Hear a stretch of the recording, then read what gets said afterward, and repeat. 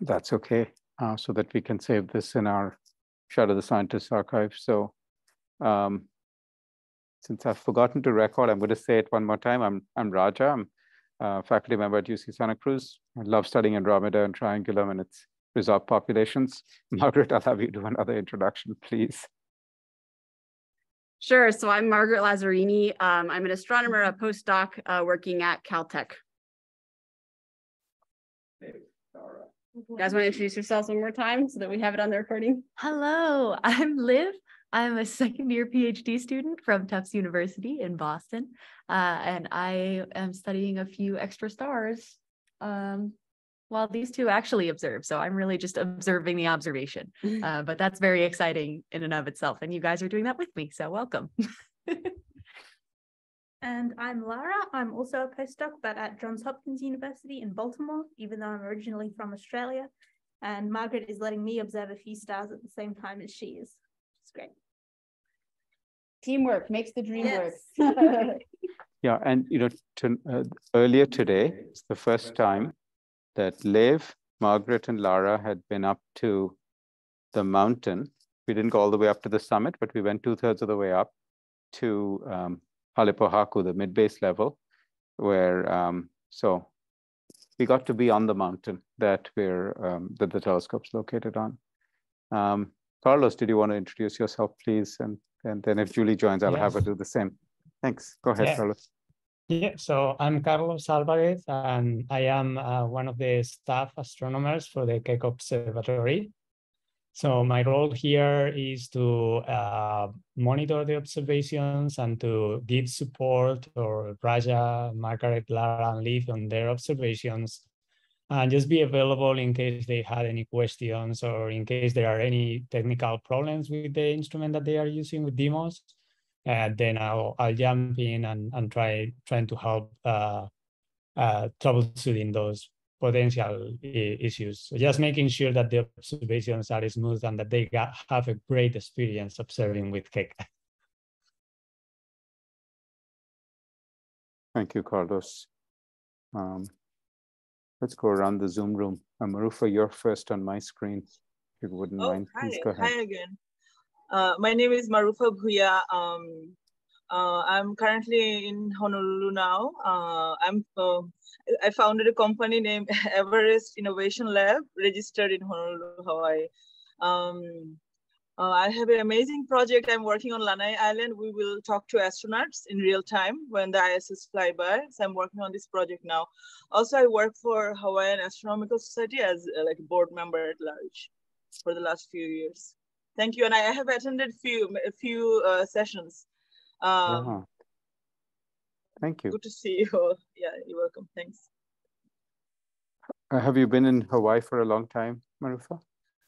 Yeah, it's been 10 years, but I travel almost like every year. I was in Nepal for 3 years as a visiting scientist at Tribhuvan University. I see. And then I got back in 2020. Yeah, Kathmandu. Kathmandu, beautiful city.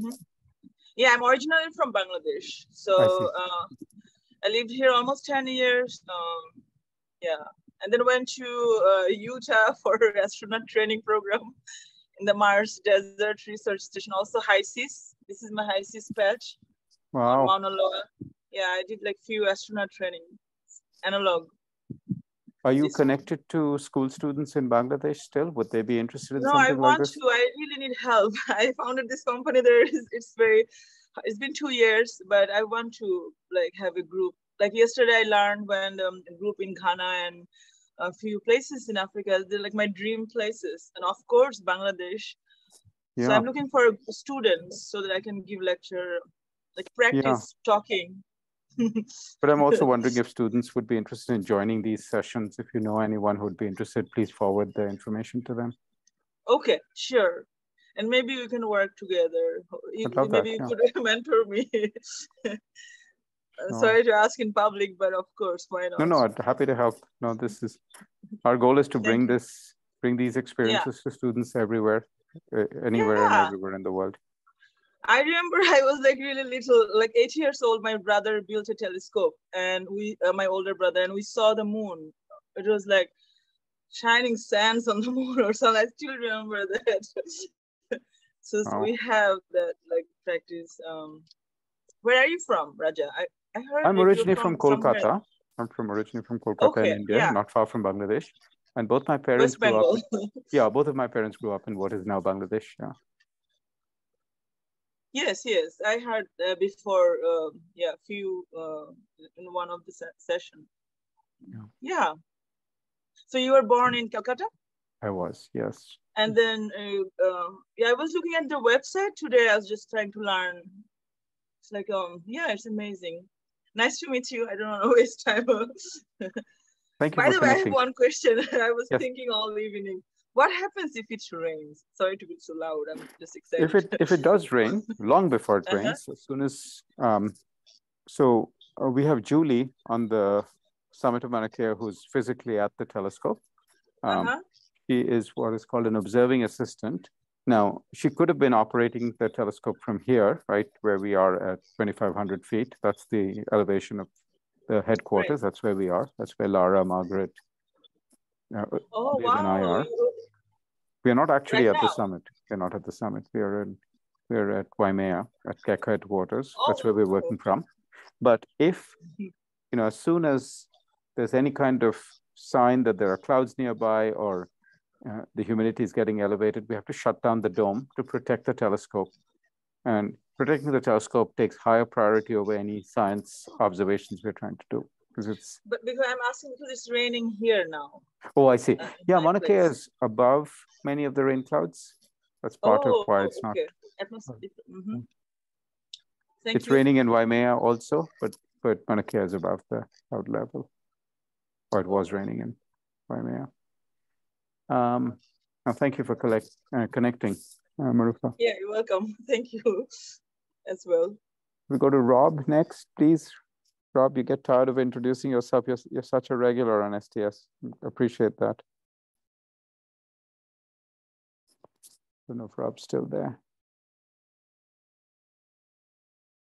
I see Joshua next. I'm sorry. Oh, sorry, Rob. Go ahead. I hit the wrong thing to start my audio.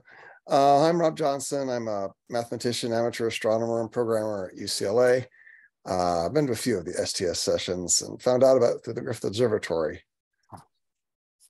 Yeah, we had a fantastic session at Griffith in March, where at Griffith, we were on Zoom, but we talked about the concept of Shadow the Scientist. I talked about some of the science. And then when they have every first Friday of the month, they have All Space Considered. So it was part of that. At the end of the session, They joined Shadow the Scientist So it was a lot of fun to do this at Griffith. So that's where Rob and I first connected. Thank you for being a faithful participant, loyal participant, steadfast participant in STS. Sure, I enjoy it. Joshua, you're next on my screen if you wanted to introduce yourself, please. Yeah, I would like to introduce myself. I'm from Ghana, but I'm currently a student at the Africa Regional Center for Space Technology Education. And I mean, you joined, you gave a talk at the Everything Astronomy. Raja, I'm talking to Raja anyway. That's right. I gave a talk at the Ghana Planetarium. When you gave a talk at the Everything Astronomy monthly astronomy talk. You were there? Solomon Apeke. I don't know if you can remember. Yeah, I was part of the meeting. Okay, so good. Yeah, when I heard about it, and this is my first time having experience with observation in real time. Wonderful, welcome. But I'll be leaving for Nigeria. Yeah, I'll be leaving for my postgraduate studies in Nigeria in January, which I'll finish in August for my Global Navigation Satellite System course. Where are you doing your PhD now? No, that I'm just doing a 1-year master's program, which I'll finish in August. Okay. August 2023. So I ever work on the CAT-7 radio telescopes, which is a precursor to the SKA project worldwide for my undergraduate research, where we imaged the beamforming of the telescope and then did some basic observation. I just simulated some sources. So I'm now into machine learning, trying to use it to clean. And then I realized that there is this project that's already been done already. So I just have to advance on it using the Decora software to clean the beam, the dirty beam of the sources being observed. So I'm just looking for opportunities wherever I can find immediately after my master's or postgraduate studies in global navigation satellites with fully funded scholarship from the United Nations, so that I can do a PhD either in the US or somewhere else. It's wonderful. It's wonderful. Yeah. So this is my first time experiencing this actually. That's great. I'm glad. Please tell me a little bit more about the radio telescope that you're using, whose beam you're cleaning. Is that you said Pathfinder for SKA? Yes, that was my undergraduate studies. That was my work, the work I did and at my undergraduate studies. And the telescopes are located in South Africa. So we just use their open source data. So I'm currently in Ghana right now, but during my undergraduate project work, I took free data source from South Africa, a KAT telescope, which is a free source. So that was what I used for my work. But because there are no opportunities for me to directly go straight into astronomy or have a fully funded project directly in that field, I was exploring options till I got admitted for this program that I've already started and I'll be finishing in August, Global Navigation Satellite System, which is also linked to space. So I'm glad to be offering it. So I can't give you every information you need about the CAT-7 radio telescope, apart from what I use the data to do. Yeah. So, but I know it's a pathfinder to the SK project, and then because I work on it, and the Meerkat as well. And when you come to the technicalities, just I can tell you some things you need to know about the telescope, but it's currently not widely being used because the SK project has already kicked off. Yeah, so I know Australia has a pathfinder also. Australia has a pathfinder for SK. ASCAP, and then this is called Meerkat. Yes, exactly. So that's right. So I mean that was what I did as an intro to my career in astronomy, and I was excited. It was wonderful. Thank you for connecting, Joshua. Yeah, thank you too. Yeah, please thank Sarah about the Masters, because she's the one who made it possible for me to speak at the Ghana. Okay, sure. I will do that. Thank you. And Alejandra, would you like to introduce yourself? I don't know if you've connected on STS before, but please take a moment to introduce yourself.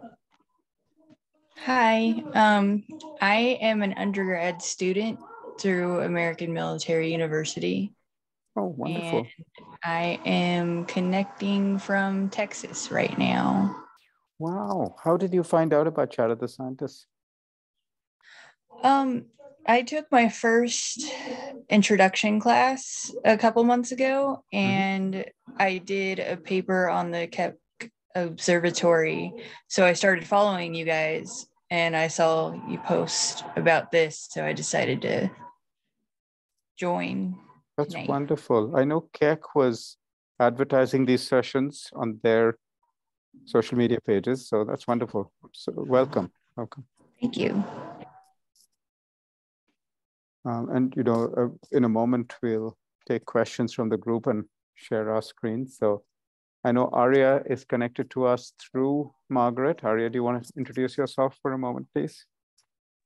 Yeah. Hi, everyone. My name's Arya. I am a current high school student, a senior, and I got connected to this program or this live session through Margaret, like you said, who I worked with at Caltech over the summer this past year. And she was also my advisor for our Club MESA at my high school. That's Math, Engineering, and Science Achievement. That's what that stands for. Okay. Wonderful. Thank you. Thank you, Arya, for connecting. And Tetzel?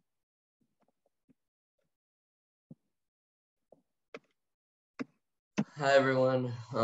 My name is Ketzalcoatl Aguatin, and same as Arya, I was brought into this meeting through Margaret, whom I worked with over the summer, and she was also our MESA advisor, and I'm a sophomore in high school. Yeah. Thank you for having me. And Quetzalcoatl, I'm sorry for mispronouncing your name. I had a student who shortened his name to Quetzal, but that's why I No, definitely. You can call me Quetzal. Don't worry about it. Thank you. Thank you. And last but not the least, we have Ms. Jooste from South Africa. Would you like to introduce yourself, please? Good morning, everyone. I'm Elisa Jooste here from South Africa, Pretoria. I've been a former master student at UNISA, and currently we are working on the contact binary stars WUMA. Busy with an article, but I do have a daytime job, so this is actually just a strong passion. Thank you so much for a great opportunity to also be able to join you here this morning. And Annalisa, I have your coordinates, and we will try to, I forget, these are very bright stars, right? The ones you sent me? That's right, yes. They are, I think, all about 12, 13 or less. Okay. I'll just have to check quickly, but they are very, very bright. And some of them have been well studied, and the first one on the list has got a bit of a quirkiness to it, which has been less well studied, but it's also not classified as a contact binary. Okay. I haven't had a chance to dig through. I saw your email. If you have a moment, if you could put, we're on 2 telescopes tonight. We're on a telescope in California and a telescope here in Hawaii. I mean, so there are 2 separate teams that are on these 2 telescopes. And we might be able to get you a spectrum of that first one. If you could dig out its RA and DEC and send it to me and its brightness in an email, put it at the top of my inbox, and we can try and get that tonight. We'll do that. Thank you so much. Do you remember its RA and DEC by any chance? No, unfortunately not. I put them all in an Excel sheet. I'll just quickly go and retrieve that. Okay, that'll be great. Thank you. And in the meantime, I'm going to share my screen.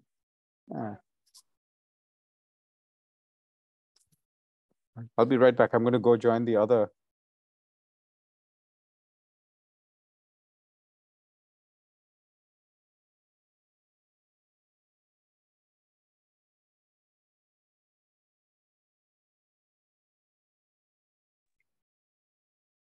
Can we turn a camera around towards the thing maybe? Okay. Do this. All right, I'm turning my camera around so you can kind of see our control room set up here. So you've got these 4 monitors with a bunch of different displays. And in this one you can actually look at the images. So this is kind of, or this one right here is kind of the raw data that we're getting straight from the telescope. Single 20-minute exposure, right? This is the first of the 20-minute exposures. So this is the second, I guess. Yeah. Let me see if I can actually. I don't know how well you guys will be able to see this screen to screen. So one thing to look at this, it just looks like a bunch of lines. Actually, somebody said, I showed this to somebody and they were like, that looks like it's out of the Matrix or something, But basically what it is each of these kind of vertical lines that you see here, that's the spectrum from one individual star. So you can see there's a bunch of these vertical lines. So we have a bunch of different stars that we have these spectra of. If I can kind of zoom out, you can see the whole field of view of the telescope. So it's kind of you can see it's got like these. Why doesn't it let me do that? Yeah. And so when we kind of zoom in, Roger, maybe I'll let you take over explaining. I'm happy to. All the spectra stuff. I might actually change let me see. Oh yeah, please. Do you mind if I take this, no. Pull this aside to the side so I don't interfere with the, okay, let's see. I'm sitting underneath this. So let's zoom in a long way. So I'm going to change this threshold a little bit. Yeah. Too much, so let me try. It's not too much. No, what's going on here? Let me try Smaller value, back to where we were, right? Uh-huh. You said the control right click changes the stretch. Control. Oh, actually, I could change it here, right? No. The control R, you have to hold down control R and then right click and you drag to do the dynamic. Okay. But I don't know why it seems like some of this controls. Not working, right? Yeah, I don't know, maybe. You said Can I try? R? Can I Carlos try is real probably trying quick? to. Sorry, Carlos. I had my computer muted. Can you repeat what you're saying? Yeah, can I try real quick? Yeah, please go ahead. Oh yeah, it succeeded a little bit. Yeah. Let me just, oh, I know that what it is. It's because you have the setting for the pan tool. So you need to uncheck that one. And now you do control R, right click, it should change the contrast. Okay. And when sometimes it looks like it has a lot of lag. So what you do is instead of right click and drag continuously, just what press you it. can do it, you do it like a little steps, like I mean, you do control R, hold both, and then kind of right click a little bit. I'm sorry. Okay, so what I'm going to do is, and panning is control R in the left click, or? Yeah, that's how it was yesterday, at least. You can just click on that hand that is at the bottom, and that's it. Yeah. Oh, it seemed like it worked yesterday. Oh, it's zooming in. I don't want it to zoom in. Then the other one that you can use is the one that is to the left of the hand. Yeah, and that one won't zoom in. Maybe try the control R and then do it, maybe? No, you should just be able to left click wherever you wanna. So or maybe you have such a large zoom. Let me zoom out. Yeah, just zoom out a little bit. Okay. And if I wanted to center where my cursor is up here, I think it's middle. I think it's middle click. Middle click. Oh, there we go. There we go. I was doing a left click. Okay. So you can, I'm going to zoom in on, let's say, this star here. Let's see if you can see its calcium triplet.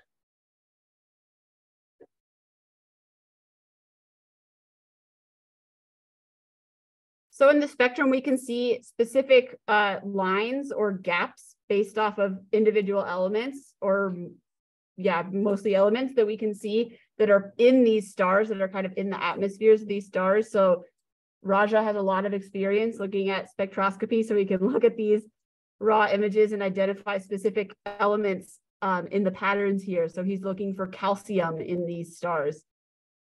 You see, there's something about the display is really bothering me. Yeah, it feels different. Yeah. Oh, there's a slash in there. Sorry. Yeah. There's a calcium triplet line right there. But it's really painful and difficult to see. Here's a calcium triplet line right there. So if I click on it and zoom in, you can see this sort of pinch. Yeah. But I hate this display. You might need to bring the cut height a little bit higher, something like maybe 3000. Okay, I'll try that. Go for it. And now play with the contrast dynamically as you were like control. So you might need to. Oh, there we go. That works better. 3000 may be a bit too high. I'm going to try 2000. Yeah. There we go. Yeah, that looks better. Yeah. One of the calcium triplet lines. This is the second one. That's the third one. Oh. And this is the strongest of the three. Yeah. This one is coincident with the night sky line, but that's just luck of the draw. No, not luck of the draw. I guess depends on the velocity of the object. Sometimes the velocity is negative enough that it moves it out. But that's definitely a calcium triplet line.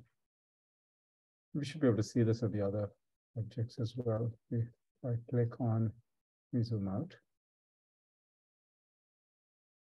Yeah, you'll see this in all the stars. You'll see the calcium triplet. Look at this one there, there, and there. 1, 2, 3. Yeah, so I'm going to center it on this one and zoom in a bit. Yeah, so this is, oops, this is one of the lines. This is the second line, this is the third one. Okay. So if I middle click on this and zoom in, it should show us only the lower line. Yeah. See this line? Yeah. This line. And then if I go up here, you can see the third line. Wow.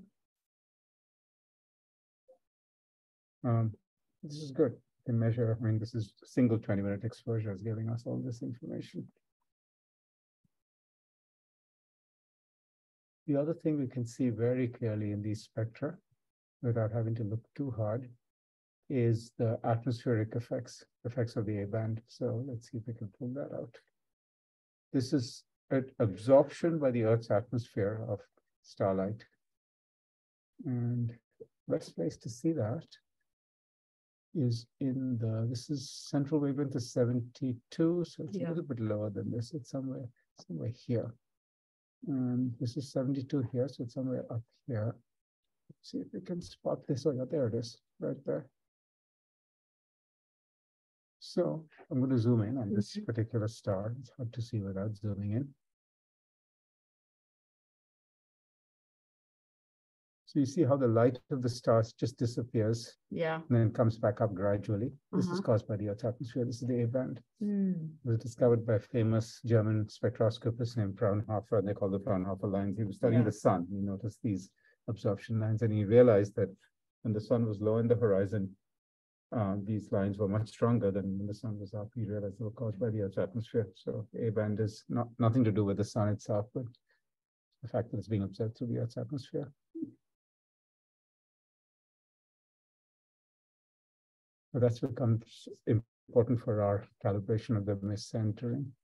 Now you'll notice over here, if we zoom in, I'm going to try and zoom in a little bit here, that you'll notice there's a gap in the spectra. So wavelength runs along the vertical direction, and you'll notice there's a gap. This gap is because the spectrum is across two different detectors, look.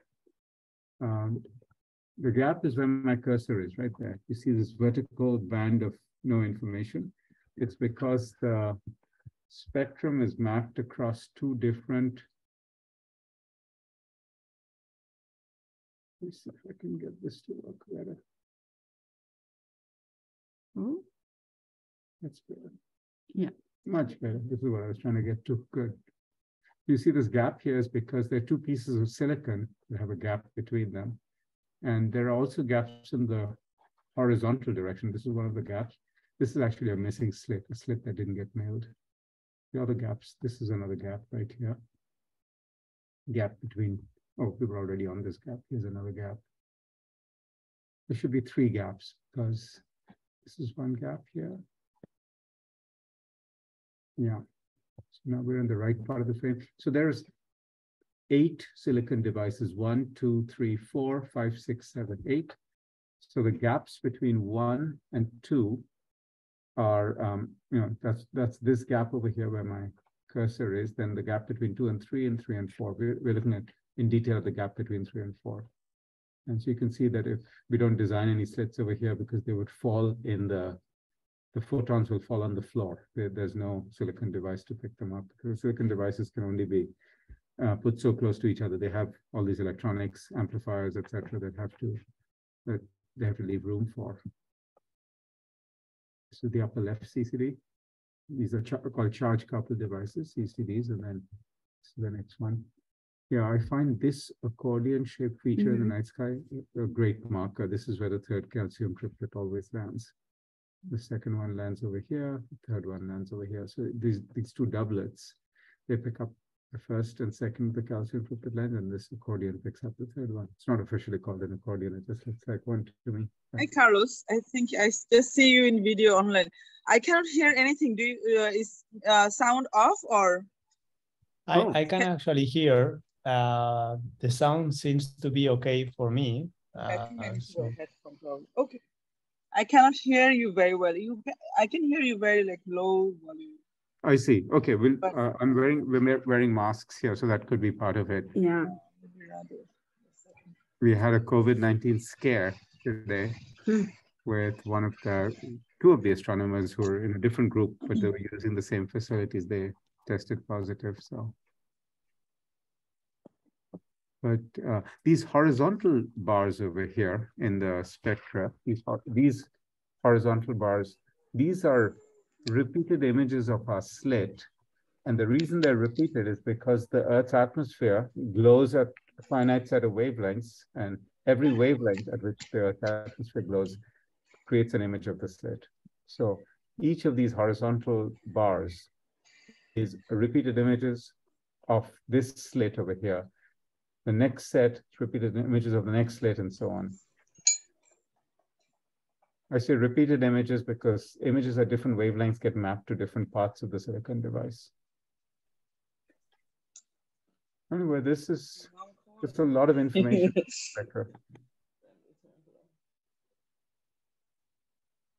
Now, this is the blue part. And the blue part, this Raja, I thought there were skyline emissions. Yeah, that's right. But the skylines, the night sky, fill the slit, and they create images of the slit, basically, at different wavelengths. And because the skylines come at finite wavelengths, discrete wavelengths, each one creates a distinct image of the slit. If the slit were narrower, those lines would be narrower, in other words. If the slit were wider, those would be wider.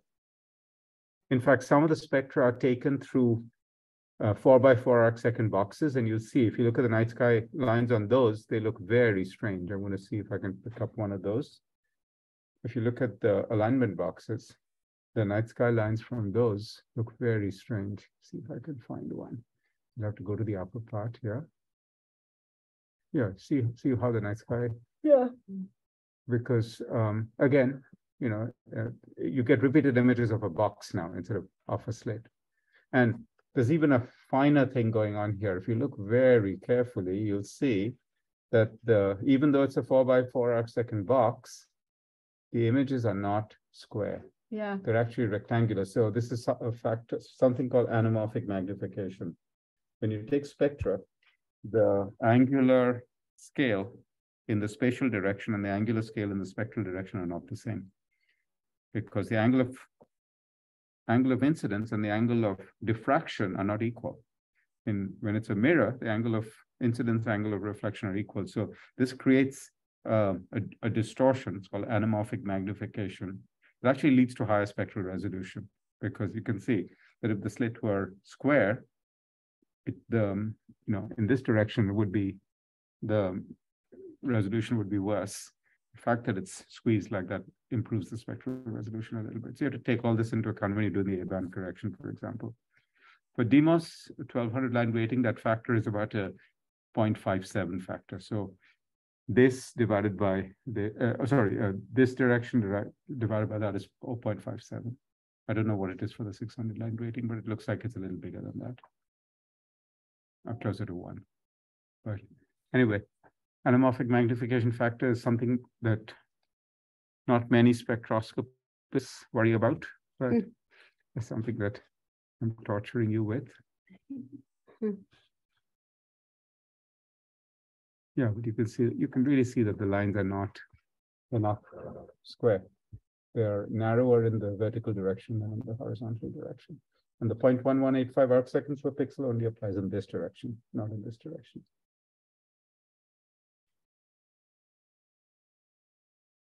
Okay, and these are cosmic ray hits, these individual streaks over here. This one over here, for example, this is a high energy particle, protons typically, that strike the silicon detector and release electrons. So they have the same effect as light, as photons hitting the silicon detector. So because of this, we take multiple exposures so that we can do anti-coincidence these cosmic rays. These are alignment stars, just judging from the night sky. Oh, we're almost done with our third exposure, I think. Yeah. Oh, select the next slide. Yeah. Take this back. Katie, you said close the word back, huh? Yeah, close the button. 7.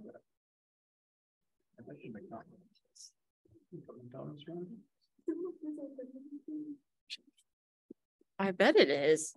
Yeah. recording this session. Yeah, you Okay, did. we made you do double introduction. Really? So we are we're just about to switch to our next slit mask. So we're going to move to another field of stars, still in the same galaxy triangulum. So yeah, I mean, so it's about to, it's reading out now. So should I tell Yeah, we can show. Hi Julie, I've highlighted the next target. Let's do this. I think we're reading out now. So can we please move there? Okay. Thank you. And we should be able to do a 2-0 over there. And select the new mask. Yeah, please. Raja, can you share the screen, or if you want, I can share my screen. That would be amazing, Carlos, if you could please, because of my VNC VPN problem, I can't. If you can share the screen, that would be terrific. Yeah, really great. Which one of the VNC? Which one of the VNCs would you want me to share right now? The one that has the control GUI or the one with the slit mask alignment tool? If you could go back and forth among them, that would be amazing. But of course, depending on what's convenient. Okay. Yeah, I mean, I can share one at a time. So I'll do the slit mask alignment tool for now. Okay. I will do that. We've already got the mask in place now, so you should be good. Yeah. If you do end up having an issue and need to take it out, let me know. We'll lose guiding. Got you. So you're guiding off the upper part of the. Yeah, I see that. Now. Okay. All right. We're ready to start. We're ready to start alignment. Course align. Yeah, sure. All right. Carlos, if you want to share course align, that would be great. Yeah. You should be seeing. Can you see my screen sharing in there or? Okay. Yeah. Thank you. Yeah, I can see it. Of course. Okay. Select target. You've got that already. Oh yeah. Okay. Thanks. Sorry. A lot of things. And we can see the star that Julie's guiding on, that one in the upper part. This looks okay. They all look good. Yeah. So what Margaret is doing sort of approximate alignment of this telescope so that the metal plate, the holes in the metal plate sort of line up with the stars. And then we do a finer alignment. So we do a coarse alignment, which is finished already. Now she's starting a fine alignment. And you'll see in the screen that Carlos is sharing, you'll see that the software takes these square boxes, 4x4 arcsecond square boxes. An arcsecond is 1/60th or 1/60th of a degree. It makes sure that the star is perfectly centered within that. And if it reports how far off center the star is in X and Y. And you'll see that in a moment. It'll read out in a few seconds. You heard exposure complete. Carlos, are you sharing sound by any chance? I think so. Okay, good. Well, we are, so they might be able to hear it when you might be able to hear it anyway. Yeah, you heard exposure complete. Now it's going to say readout complete in a few seconds. And then it does some analysis of this image to see how far off each star is in X and Y. You see these boxes, pairs of boxes. Each pair is for a star. And the left is for the X centroid, right is for the Y centroid of the star. So you can see that the star is off to the left in X and too high in Y, but should be fine. We should be able to do what do you think about star 2? It looks really lumpy, but maybe I just do another send moves and retake image. Yeah, because it found the peak fine. Yeah. So and the seeing looks good. We didn't measure the seeing on the last one, but let's measure it on this one. Seeing looks good. Yeah. It's really of course, if the star is being sliced in half, it might be making the seeing look better. But we'll see. It actually looks good. It looks sharper than it's been any of the previous nights. And seeing is a term used to quantify the degree of blurring of the star by the Earth's atmosphere.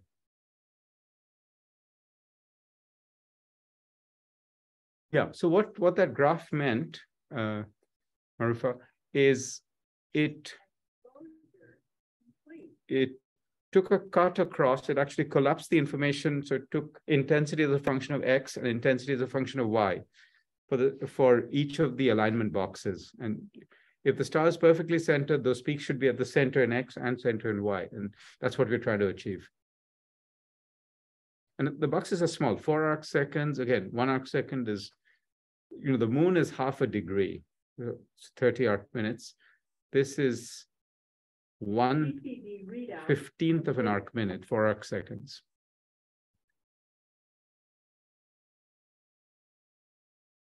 Oh, good.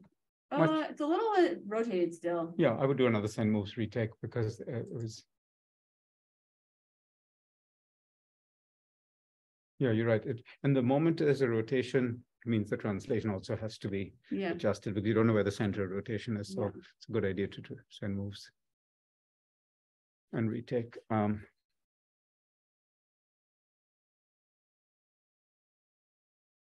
of my colleagues at the University of California taught me something very interesting about arc seconds.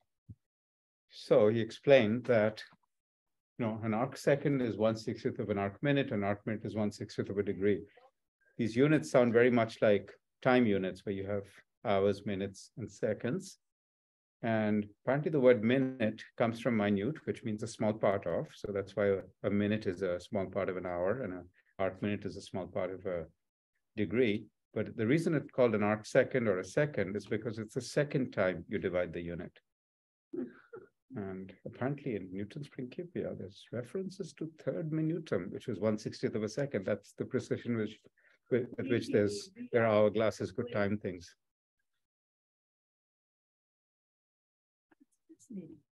Why 60? Because it's divisible by so many numbers. Wow, it's like perfect in X. It's really good in rote, but now it's a bit translated in Y. So I think we need to send moves and retake again. Send moves only should be fine as long as there's no rotation. As long as there's no rotation, Okay. should be good. All right, so I'm going to go ahead and restore this then. Perfect, yeah. I'm gonna share the control GUI now. Perfect, thank you. Okay. Thank you. And then set up name? this, right? Yep, exactly. And this time it can be a GUI 3. I think you have to apply the way. Thanks. Oh, you're right. Always forgetting that. Very good, very good. I've done that so many times. I forgot. All right. Laura's keeping us on track. I know. You are. It was so confusing because when you ordered that sandwich, there was someone named Nora who had a big sandwich, and I was about to take her sandwich for you, but then she rescued it because she's Nora, and I thought they were calling your name. Lana. Lana. All right, so we just finished aligning the new mask on the sky, and we just sent the commands to do another hour-long exposure. So these are really long exposures. It's like, if you're taking a picture with a camera, it's like the shutter would be open for an hour, although we're doing it in 3 20-minute chunks. But that's because these are really faint because they're very far away. And so we have to spend a lot of time collecting light from these stars in order to get the information we need. In fact, in that image on the screen there, you can see the image of the star through the slit in the second. You want me to change to the to control one? Yeah, that'd be great. Yeah, will do.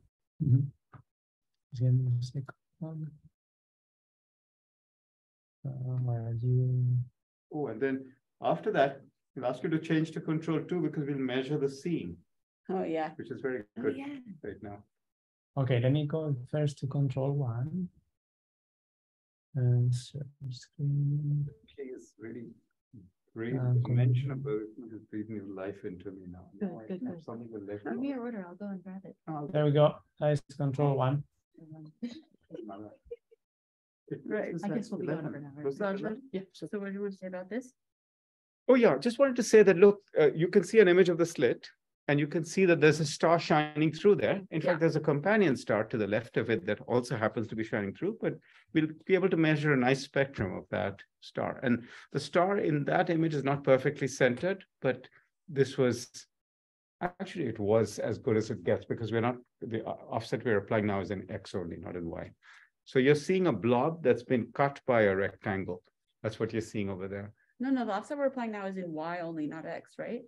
Oh yeah, Y only. So yeah, so it might actually center it better. Yeah. Yeah, that's good, because the X moves it along the slit. So I bet if you go to our other slits, you'll see the same thing. I mean, if you move around there, you find other slits there. Oh, there you go. There's a second star in this lower slit with the primary. And that's this is one of our guider alignment stars. Yeah, beautiful. So alignment boxes are used to line up the slit. Mind you, this is a 20-second exposure, literally a third of a minute on a powerful telescope. But these stars, what are their typical brightnesses? Like 20th in?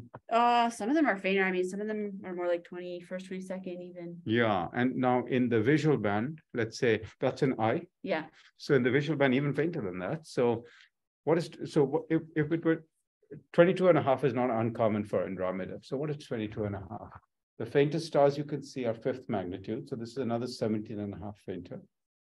And 17.5 is 3 5s, so 300s. So that's a million and another 10. So they are 10 million times fainter than the faintest star your eye could see from a dark site. And yet in 20 seconds, a 10-meter telescope picks up, it looks like it's really bright. It's not, compared to the human eye, this telescope is so much more powerful. Of course, the human eye can't integrate for 20 seconds. If it could, we'd be eaten by tigers a long time ago. So we have to refresh. That's part of our survival strategy, but the telescope can stare. And in this case, it's staring for 20 seconds. The spectra we're taking will be 20 minutes, and 3 times 20 minutes. So yeah, you could see very clear signal. Beautiful. This is all going really well. Oh, yeah. So we're going to measure the seeing now, Carlos. If we could please go to control 2. Yes. Let me just. I realized one of the stars is off. You look at star. Sorry, if we go back to that for a second. One of the stars, look at star 3. Oh, 5, sorry. It's way off in Y. And this could be due to proper motion. These stars are bright enough that some of them are Milky Way stars that have proper motion. But okay, so I'm sharing control 2. Oh, fantastic. Okay. So, this is great. Seeing is better than, I think it's 0.5. So what we're doing now is we're able to take so you can see on the screen here in that black box at the bottom, and then the upper right box is a zoom in of that. So the white spot is a star, and then these little circles are kind of showing different radii out from the center of that star. And so we're able to look at a radial profile, which is basically saying if you start at the very middle of this circle and you go outwards, how bright is the star on the image. And from that, we can calculate the seeing, which is, as Raja mentioned, it's kind of a measure of the blurring of the star. So when you look up at the night sky with your own eye, you see that stars are twinkling, and that's because of motion in the atmosphere. And so we can kind of have a numerical way of measuring kind of how twinkly these stars are. And ideally, we want them as untwinkly as we can. Yeah. And so we can kind of measure, and the twinkling essentially broadens them out in the images. And so we're able to measure that using these radial profiles. So it looks like this is this is like 2100. So that would be like. So it reports the full width half maximum of the fit. 5.73. 5.73 multiplied by 0.12 is 0.7 arc seconds. Yeah. Okay. Yeah.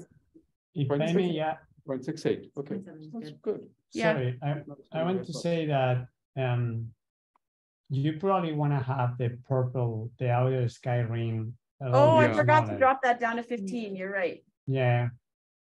Otherwise, you're not getting. That's much better. Good. It dropped the full width half maximum a little bit. Yes. Yes. Makes sense. Yeah. How much is that? 0.675. Yeah, so this number that we're quoting is the full width half max, and that's essentially a measure of how broad that the spread is on the star on the image. If you think of a 2D bell curve, if you go to the peak and go to half the intensity of the peak, that's why half maximum, and you measure the full width, not the half width, but the full width. FWHM is a very common statistic in all kinds of areas, including astronomy. FWHM, full width at half maximum, and that's what's being quoted in arc seconds in angle. And let's try another star. I bet some of the stars are better than this even. This one looks like it's got a lump on that. Yeah, it does. It does. So this is a crowded area, of course. Comparable. Oh, this is worse, 6.51. Yeah. Okay, let's keep. This one And looks pretty so there are a good. couple of things that vary across, right? One of them is the focus is slightly variable Oh, that's across. better, 5.44. Yeah. And so this is probably closer to the native seeing and because of focus variation and also because of neighbors, as you said, it's a crowded field. So, Yeah. and the neighbor is not the atmosphere's fault. So I think looking for isolated stars, yeah, this is great. Look, this one is a 5.0. Ooh. that is, don't tell me. I have to do this in my head. That's a nice You're way one. better at the mental math than I am. 0.59. 0.5925. Yeah. Wow. Nice. Raja. Right. But that's halving. That's halving 0.1125, right? It's 5.0. So yeah. Still, I'm impressed. I swear. Oh, part this of my one's brain is really not the here. corner up here for some reason. That's the one that was offset in Y. Remember that was star 5 that was offset. So this could be proper motion or something like that. You know. This one's better centered. I think most of them are centered fine. That one is just off. Yeah. This seems good. Seems good. Yeah. Hard to know what it is because it's varying from star to star, but I think some of that is crowding. Yeah, so sometimes even though we try not to, we accidentally get more than one star, or we don't realize that the star we're looking at is actually a binary. There might be another star really nearby, so it can kind of skew our measurements.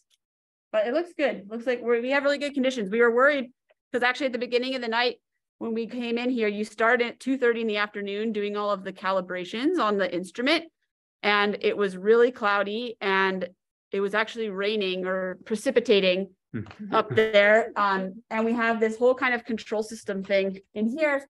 You can see up on this screen that has all these numbers that say things about the humidity and what the difference in temperature between the dome and the outside. And so you have to make sure that all of those conditions are in a good spot that you can open up, because otherwise, you know, as was said before, these telescopes are incredibly expensive instruments. So we can't open them if they're going to get wet and ruined. Oh yeah, Carlos is sharing that. So that one in the upper right has kind of all the details. And then the box in the lower right, there you see those green the things that say like SEC due and outdue and precip. Those are the things that we kind of really want them to all be in the green. If they drop into like the danger zone, they turn yellow and then red, and that means you're not allowed to open the dome. Yeah, and PRI stands for primary mirror, and it's the dew point of the primary mirror. SEC is the secondary mirror, the temperature at the two mirrors. Out is outside, and precip false is good, of course, not raining. Yeah, it was precip true when we first came in today. True, yeah. True. And the humidity is very low. It was 95% earlier, and now it's at 36%. So we might have been just like moving through a cloud, or a cloud was moving through us. Yeah. And there are a couple of questions on the chat. There are a couple of excellent questions on the chat. One of them is Annalisa has asked, this looks like the aperture photometry tool. That's exactly what it is. You know, in order to measure the brightness or full width half maximum of a star, you first have to define the level of its surroundings. The surrounding level is not zero because there's glow from the Earth's atmosphere. So that's what that inner and outer sky annulus were doing. And then once you subtract that off, then you're left with the star alone. You can measure its brightness and its full width half maximum. That was a Gaussian fit. And then Lodrick had a great question about what are beam size and beam area and why are they important. Now that's a phenomenon that is relevant to something called interferometry for radio telescopes, where you use multiple telescopes in conjunction with one another. And an easy way to think of it, let me think about how, a good way to think about is if you consider two different dishes, not in this case, Meerkat is an array of dishes, so is ASCAP, so is the VLA. But imagine you have two radio dishes that are pointed straight up at the sky. And you have a star that's directly overhead. Now, a plane wavefront, in this case, a radio wavefront from that star, is going to strike these two dishes at exactly in phase, right? So because, you know, we've set it up so the telescope is pointed, and it doesn't need to be directly overhead. As long as the two telescopes are pointed at a star, that's directly in the center of the field of view, the plane waves are going to hit the two radio waves together, and there'll be constructive interference from those two. Now, imagine there's a second star or second source that's slightly offset in angle from the primary star. Its waves are coming in at a slight angle. So its wave, one of the dishes will receive the wave before the other one. There'll be a slight phase lag between the two. And if that phase lag is half a wavelength of the radio wave, you'll get destructive interference instead of constructive interference. So if you think about it, what matters, how finely you can resolve two stars or at what angle destructive interference occurs depends on the distance between the two dishes and the wavelength of light. It depends on that ratio, lambda divided by the distance. So the smaller that ratio, wavelength divided by the distance of the two dishes, the better we're able to see fine detail in the radio sky. And that is referred to as the beam, the angular size over which a radio telescope's, the angular resolution of an interferometric radio telescope is referred to as the beam, B-E-A-M. And there's a lot more to that, to radio interferometry. I was trying to give you a sort of a simple explanation of sort of constructive versus destructive interference and wave fronts and how that works. I started out as a radio astronomer using the Very Large Array before I stumbled into optical astronomy. And it was a lot of fun. This was the radio telescope that's featured in the second half of the movie Contact. It's a wonderful array of telescopes. 27 telescopes in the New Mexican desert. And it's so cool. These telescopes are 25 meters tall. And there's 27. They look like satellite dishes, right? They look like satellite dishes. And when they're pointed, they're always pointed in the same direction. So they look like they're praying all together. I've been there. I went there in grad school. Fantastic. And in some of these configurations, it's a Y shape. So there's 9 in one line, 9 in another line, sort of like the Mercedes symbol. That's the configuration. And one of the coolest things about the VLA, if you stand near the center and you look along one of the arms, because these are exactly the same height, and because the VLA is constructed on an ancient lake bed, so it's completely flat, you can actually see the curvature of the Earth.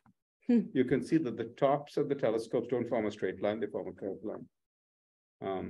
And they're sort of logarithmically spaced. As they get further away, they're also further apart. So they look sort of uniform when you're looking from. And they're on those tracks, right? They're on those tracks because you can change how far away they are. They're different A, B, C, D configurations. I was very lucky that in my second semester of grad school, I got to go to the VLA, and that was my research project. And wow. If I wasn't into astronomy, something like that really, it's so immersive. And I remember going to the New Mexican desert and seeing Halley's Comet. It was clear over there, dark over there, just beautiful. Wow. Beautiful. That's so cool. Vivan has joined after we've done introductions. Vivan, would you like to introduce yourself, please?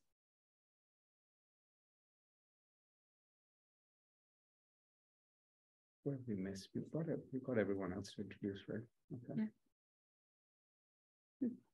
These are great questions you guys are asking. So anything else you want to ask, we'll do our best. Marufa, is your audio okay now? You can hear us fine? Yes, I can hear you. I have a question now that I have a chance. So you can hear me. Is it too loud? Sorry. No, we can hear you fine. Great. You're not too loud at all. Okay. So Andromeda is like 4.2 light years away, right? No, Andromeda is 2.5 million light years away. Oh, okay. Never mind. Oh my God. So dumb. How far? Sorry. 2.5 million light years is Andromeda. 2.5 million light years. Okay. Looking at is 2.7 million light years. So I have a radio license, a ham radio, WH6GNE. So radio travels at the speed of light, right? Radio signal. Yes. That means that means, so that's kind of like quantum entanglement theory. I was listening to this Nobel Prize winner. I like that story really. Like, so that means it's kind of like a small story, but not really story. It's like a condition I want to explain. Like, so let's imagine we have like two balls. One is red and another is green, and we cover it in a black box and separate it in million light years away, right? One is in our galaxy and another in Andromeda. So as soon as we open the box in our galaxy, if we see it's red, that means instantly we will know that the other ball, how far, whatever the distance it is, it's green, right? Based on the conditions given. So that means, I'm just trying to understand how, kind of, so radio signal, if it, so it goes at the speed of light, that means we can just send signal anywhere in this whole Laniakea cluster universe, like anywhere in this whole universe. That's correct. At the same time? Not at the same time. So if you send out a radio signal now, if you send out a pulse of a radio, pulse of radio energy, it travels at the speed of light. So 2.5 million years from now, it will reach the Andromeda galaxy, unless the galaxies move closer to us between now and then. You were saying from our perspective, right? Yes, exactly. I mean, let's say I'm not here on Earth. Let's say I'm on the moon. It will be different. I mean, based on, it's like theory of relativity, right? Like how the train moves or I move. But my question was, as soon as I open the box here, regardless of wherever I am, whoever, at the same time, both will be, I mean, the signal goes at the same time, not from my, so the time is an illusion, right? So I'm just trying to say, like, the signal goes exactly at the same time, however far it is. Distance doesn't matter, or does it matter? Depends on what signal you're talking about. If you're radio. If you're talking about radio signals from a radio source, depending on how far away it is, it would have had to have traveled for a certain length of time that's proportional to how far away it is before it can reach us. So when we look out in the universe, we're looking further and further back in time, depending on how far away something is. And there's an analogy that I've used before. I'm going to try this on you. So today, for the Shadow of the Scientists, you all showed up at our time. It was 7:30, okay, in Hawaii. You all showed up at 7:30. Now, suppose instead of joining Zoom, suppose you had all showed up at Keck headquarters at 7:30 p.m. Okay. I'm going to pretend each of you is a photon. You travel at the speed of light, whatever your travel speed is. And we're going to pretend the speed of light is analogous to your driving speed.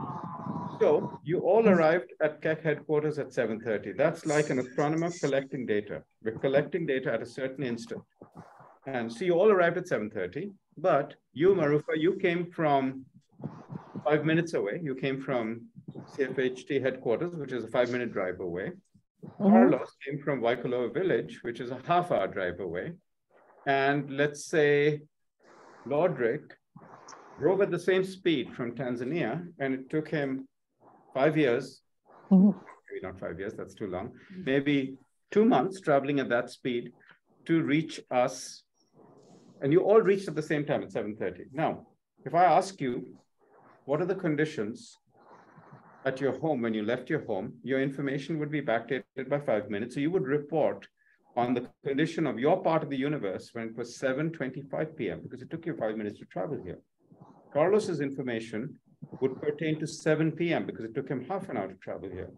And Lodrick, 3 months to travel at the same speed. The information about Tanzania, he would convey. The assumption is you don't pick up information along the way. Photons travel through vacuum. They don't pick up information along the way. The information they carry is from their source. So Lodrick's information would be about 7:30 p.m. in Tanzania 3 months ago. So information is backdated depending on how long the photons have had to travel. And yeah, there's equation problem on that. Arrive at the same time when we are making an observation. But They're backdated, information is backdated by different amounts. Thank you for answering. My husband is back, so I'll be just in mute and listening. Thank you. Thank you. Yeah, thank you. Aparajita's joined. Hey, Aparajita. Hello. Vivan, thanks for introducing yourself.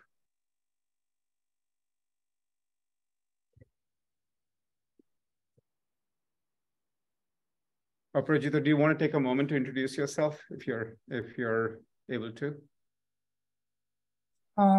Hey, sorry, I was away from the keyboard. Are you talking to me? Yeah, we just asked you to introduce yourself. Hi everyone, my name is Aparajito and I'm from India. I work with Raja.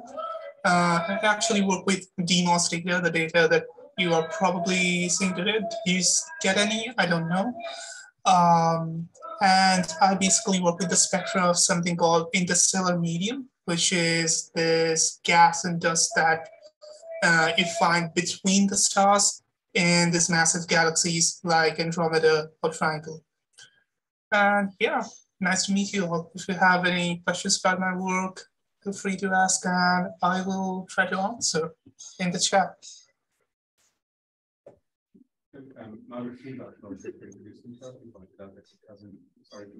Oh yeah, Lordrick, would you mind introducing yourself as well? Yeah, hi. So I'm Lordrick. I'm from Tanzania. And at the moment, I'm working remotely as a postdoc for the Maria Mitchell Observatory in Nantucket. Yeah, and basically I focus on ALMA data. And so right now I'm working with ALMA data cubes and working with different source finding algorithms to try and sort of find the sources in the cubes and calibrate the algorithm to make sure that they're finding the sources correctly and not finding fake sources. And so, yeah, that's why I asked the radio question, because basically I work with radio astronomy a little bit more. And to Marufa's question, Marufa was talking about quantum entanglement, which is a weird phenomenon. We study about it in quantum mechanics. And so basically she was saying there's a red box here and then there's a green box there.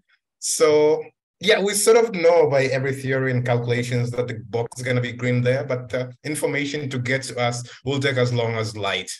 But if there was someone there and we could find a way to sort of communicate with them, they would tell us that the box is green. That much we know. Maybe that's a little bit more explanation on the quantum entanglement phenomena. Thank you. Prizes about this, I think. The recent Nobel Prize in Physics has something to do with this. Thank you. That was good answer. I'm not that familiar with it, honestly. Me neither. Me neither. Someone gave a talk about it right over my head. I have no idea what they were talking about.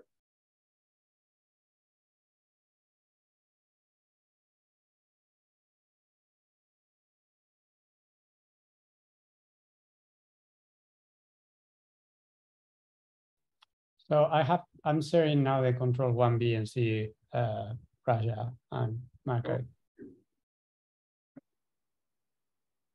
Sorry, I just wanted to have a look. Oh yeah, go. First exposure of the next mask. Yeah. Sure. It's just mucking around with the contrast for now.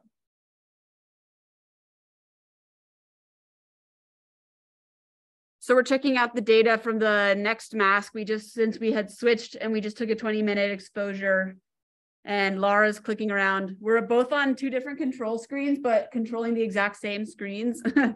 And so she's checking out the data. And so I think,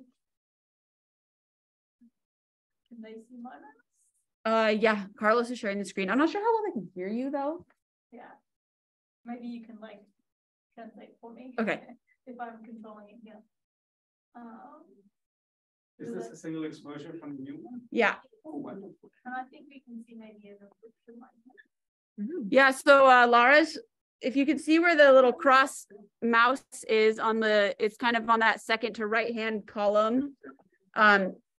She's pointing out that there's like a vertical white stripe. That's kind of what we call the continuum. So that's kind of that's like the light that's coming from that star kind of across all different colors. And then there, if you see, we're kind of in the middle of the screen. There's like a very faint gap in that vertical line, and that's an absorption feature. So that basically means that there's an element in the atmosphere of that star. So the light, the kind of pure white light essentially is being generated in the core of the star from nuclear fusion, and then it has to pass through the outer layers of the star. And in that process, specific elements will absorb light at very specific colors or wavelengths. And so that gap that we're seeing is kind of the fingerprint of a specific element in the atmosphere of that star that's absorbing the light.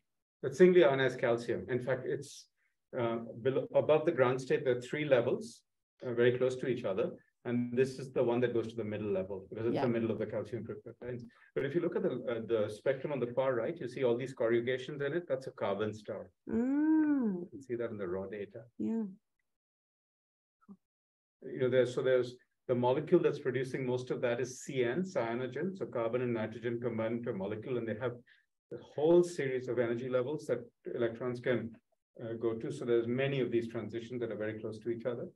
Yeah, I guess when you have a molecule, the vibration of the molecule and rotation of the molecule produces these sort of split energy levels, depending on, because the degree of rotation and degree of vibration is also quantized.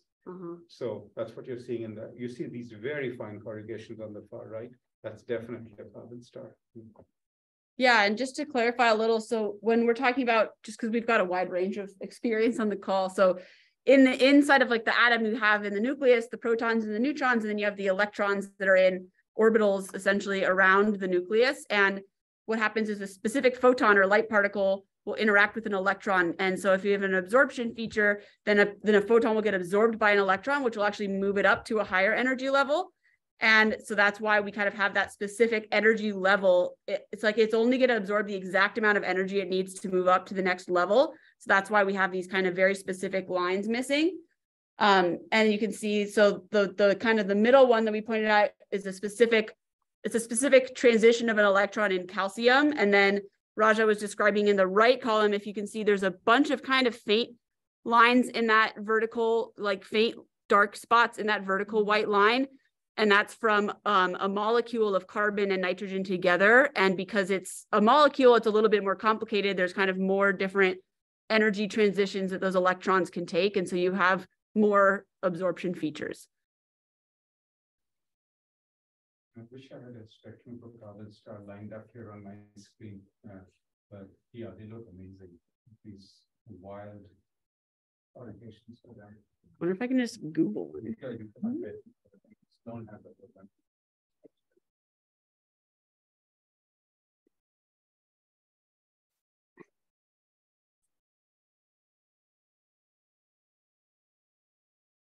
Here, are these, maybe I'll share my screen and let you explain. Exactly it. Yeah.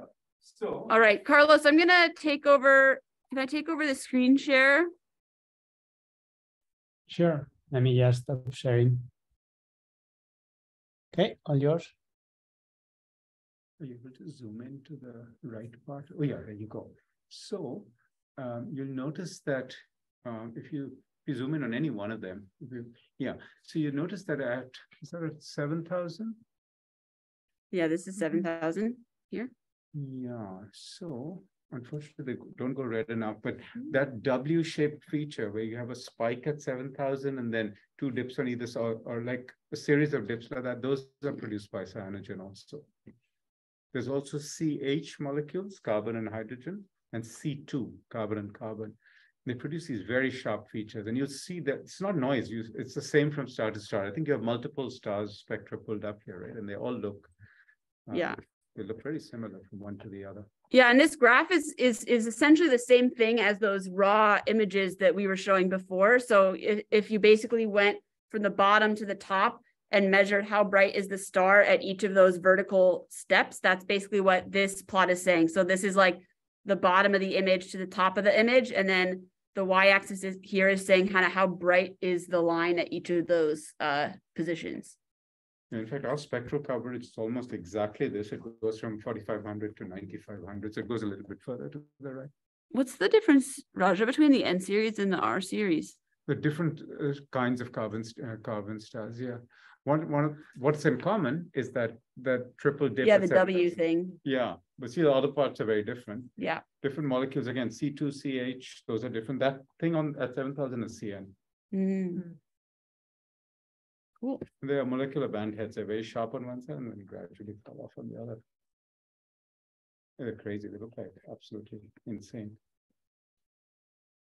Now you see that W feature at 7,000 is so persistent across all of them. So the big emission line. That's H alpha emission. Yeah. Sometimes they show H alpha emission. Why?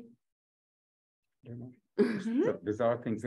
So they have outflows, and then that gets lit up by the gets ionized. So carbon stars are often losing mass. So it's mass loss being lit up by the light from the star. Because once it becomes optically thin in the mass loss, then it can get ionized by the starlight. And so that's H alpha emission very clearly. You can see 5896 is which is the door code of this building. That's sodium doublet right there. You see H beta in emission at 4861. You see H gamma in emission at 4340. Oh yeah, here and there. It's cool. There's so much information in these spectra. That's just insane. Our observatory director used to say a spectrum is worth 1,000 pictures. It was a play on a picture is worth 1,000 words. Yeah. But it's true. There's a lot of physics in spectra. Aparajita, I see that your pipette run finished for A1M33P. I'm snooping on your on cube control. Yeah, it did. I was trying to submit another job last night, but something went wrong and I couldn't identify it. I'm still getting used to editing the YAML file. Yeah, and I'm it also if that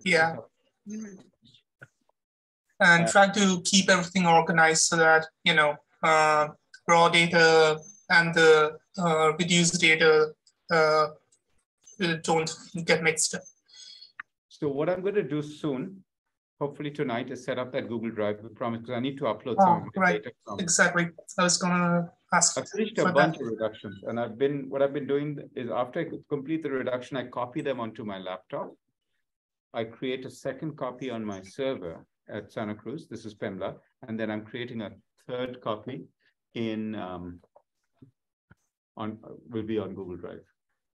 And Marufa, my computer is named after my dog, who was originally from Darjeeling, and therefore has the name of Pemla, which is a Nepali name.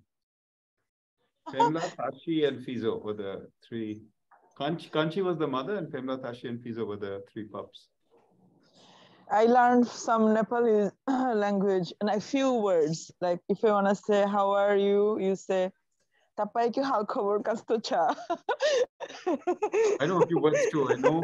I used to hang out with ministers and secretaries. It was fun. They feel so happy if you just say that. We learned to say, I don't want it, because when we used to go to Darjeeling, people would peddle us things all the time. So we learned to say in Nepali, Pordoina, I don't want it. Yeah. Oh, okay. Yeah, yes, I think so.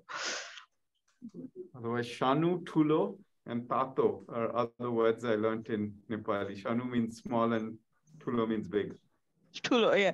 So what country is your favorite in terms of your astronomy exploration and science research? Like what is your favorite work experience, in which place, or you would like to share? So one of my favorite experiences, and I think it's only because it's in very recent memory, was a trip I made 2 months ago to the small island of Molokai. It's not often that I go to an island and I get greeted by lays and singing and chanting. So the students at the school received Evan, my former student and current collaborator. He and I got this royal reception on Molokai, and that has to be one of our defining moments in both of our professional careers. We're not often that we go places and people sing for us and put garlands on us. So that was very special. I did my research on Molokai Island, my master's. Really? Yeah, water and energy nexus. I literally walked the whole island. Super small, but very, yeah, different. It's got the tallest sea cliffs in the world. But they don't have an observatory. There is some mountain, you know. I've gone to, for an outreach event, I'd gone there to work with the students of the Akaula school on Molokai. And they have the leopard colony there. What is it called? Kala Papa. One question, since I have this chance now. So Mauna Loa, there are volcanoes, right? Is it not risky for astronomers to live there? I mean, it's better to build observatory on Oahu or Molokai or someplace where less risk. What do you think about that? I think about that many times. Yeah, so first of all, the height of the peak matters because, of course, you have less air above you and there's less turbulence. But also, Mauna Kea is a very old volcano. Mauna Loa is not as old, but in terms of geological age, one is younger than the other. But in terms of human lifetime, they're really old. So my understanding is these are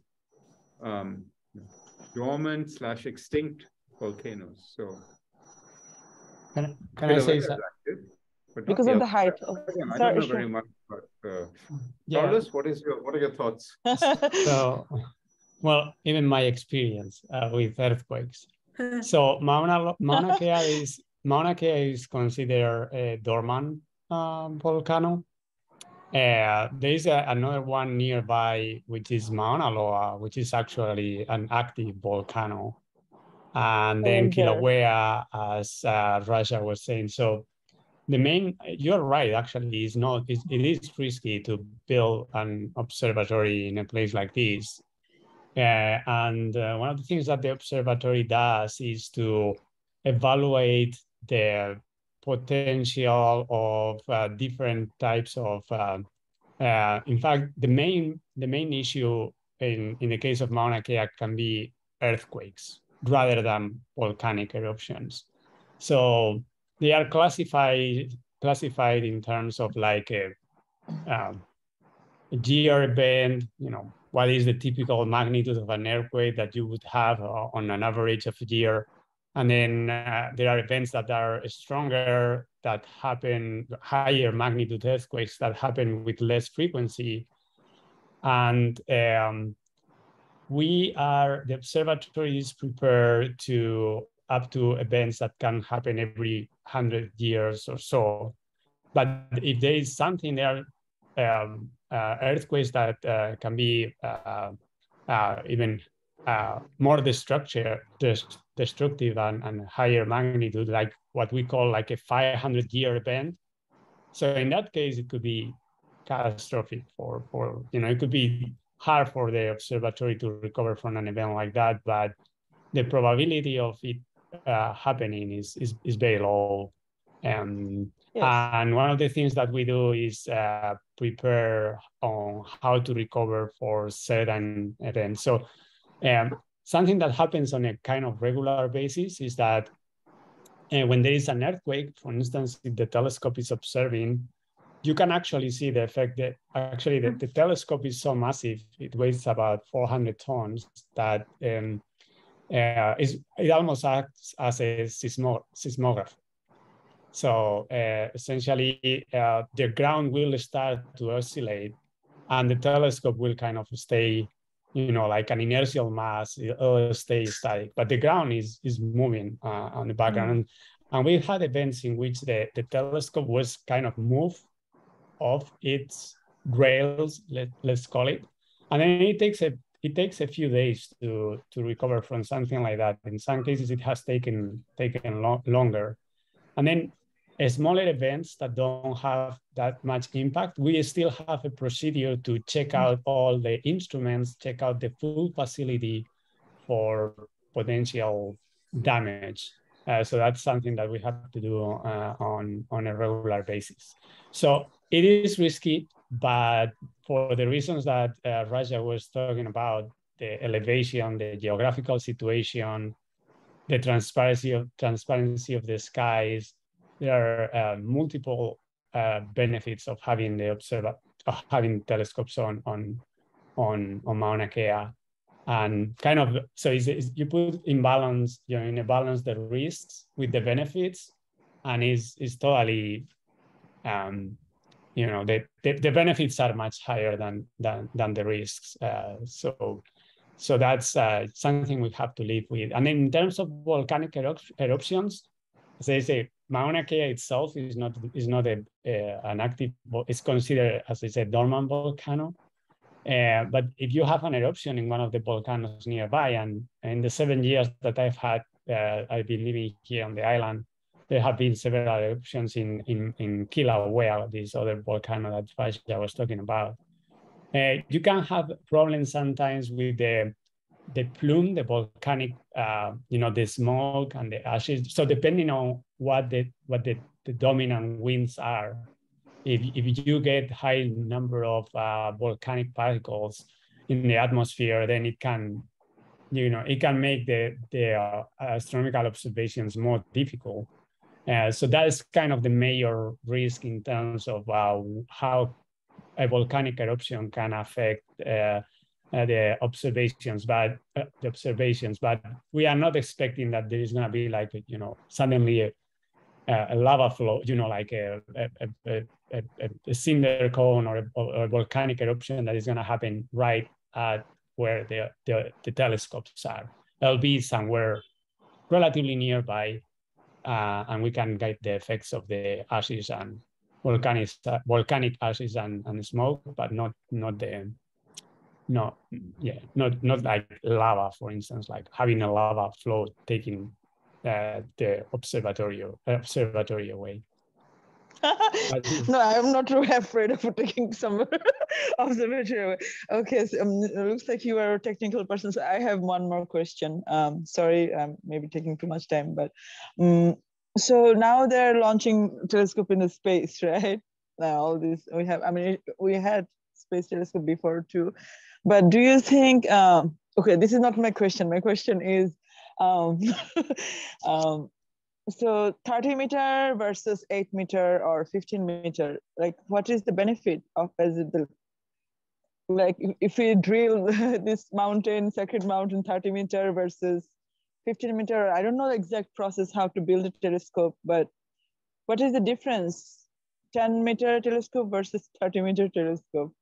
Yeah. Like, or my question would be more like, whatever the current telescopes we have, and 30 meter telescope, I mean, do you think by the time we build this telescope, there will be already space telescope and there will be no use of this GMT? I mean, based on our survey or economic evaluation? Yeah, well, I can... Not very organized, but you get the idea of what I'm trying to say. Yeah, I can answer that, Raja, but if you want to answer, I'm happy. Technology advances like exponentially each day almost, seems like. Yeah. Yeah, I mean, so the reason to build larger projects, you want to take it? I'm happy to take it, but if you prefer to do it, I'll like. Okay. So the reason to build, so there are two reasons to build large telescopes, and to build larger telescopes. So one of them is the amount of light that you can collect. So the larger the area, and this is a very, it's a very standard analogy of how a telescope works, but it's essentially a bucket that collects light, that collects photons. So if you have a bigger area, a bigger mirror, then you have a larger collecting area, which means that you can collect the same amount of photons faster. And also you can collect more photons in the same amount of time, which means that you can observe things that are farther away or things that are fainter. And as Raja was saying before, like when you look at things that are far away in the universe, you are also looking at the past of the universe. So you are learning about how the universe was in the past because of the constant speed of light. So that's one good reason to build bigger telescopes. The other good reason is that the capacity of a telescope to be able to resolve two things that are very close together, like if you have two two points of light that they are next to each other, and you want to see them as separate points of light, is proportional to the diameter of the telescope. So the capacity to collect photons is proportional to the area, to the surface. The capacity to resolve two points that are separated is proportional to the diameter of the telescope. So that's the other reason why you want to build larger telescopes, because then you will have a more resolving power to be able to separate, for instance, like a planet from a star. You know, you have a star and a planet orbiting around it. You'll do that job better with a larger telescope. So definitely, we always want bigger telescopes. Now the question is, where do you put them? Do you put them on the sky? You launch them in space or to space, or you build them on the ground? So ideally, you put them on. There is no atmosphere, so you don't have all the effects that the Earth's atmosphere has that you have to correct for when you are on the ground. You don't have things like weather. There is no problem with we cannot open because it is raining today. These kind of things. But the problem with launching things to space is that it's very expensive. So the cost of launching a small telescope to space is much, much higher than the cost of building a telescope on the ground. So just to give you an idea, the James Webb Space Telescope, it was almost $10 billion. It's a project that it cost $10 billion. And this is a 6.5 meter diameter telescope. The Keck telescopes, they are 10 meters, so they are 2 and bigger. And the cost, I mean, even if you correct it for inflation, because they were built like nearly 30 years ago, but still the cost of building it like a 10-meter telescope is more of the order of like $100 million or something like that. So you orders of magnitude cheaper to build a bigger telescope on the ground than a smaller telescope, that sending a small sense, Thank you. You can always have many more small telescopes on the ground, or even big telescopes on the ground than telescopes you can have in space, unless we invent we discover a more efficient way of sending things to space.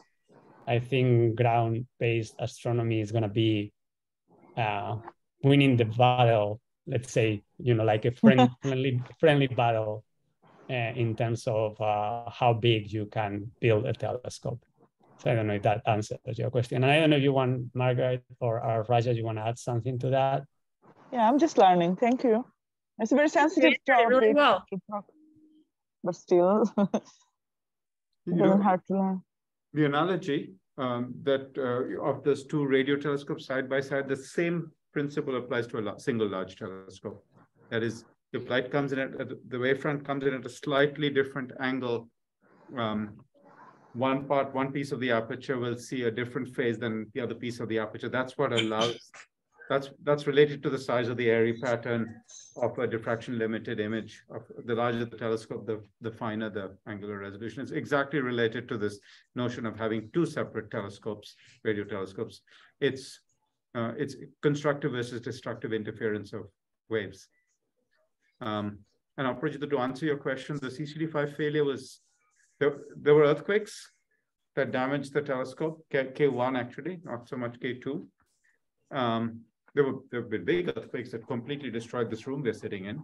But the CCD5 problem was not related to an earthquake. It was an amplifier failure, right? That has now been, you replaced the ion pumps, right? And that brought it back to. That's correct. So we sort of improved the vacuum in which these CCDs operate, and that helped to fix that problem with CCD5. But yeah, as far as I can tell, that issue with the CCD5 is not directly related to an earthquake.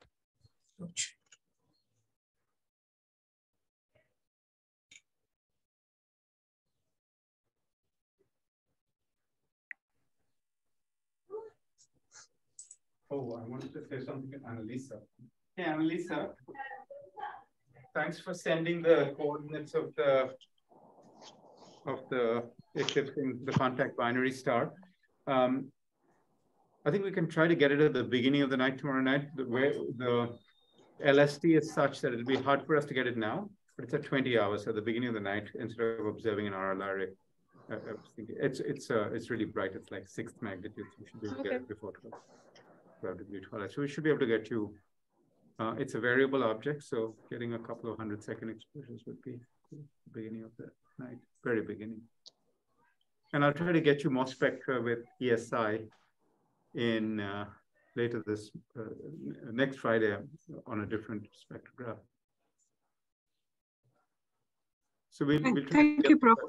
Yeah. So sorry. Go ahead.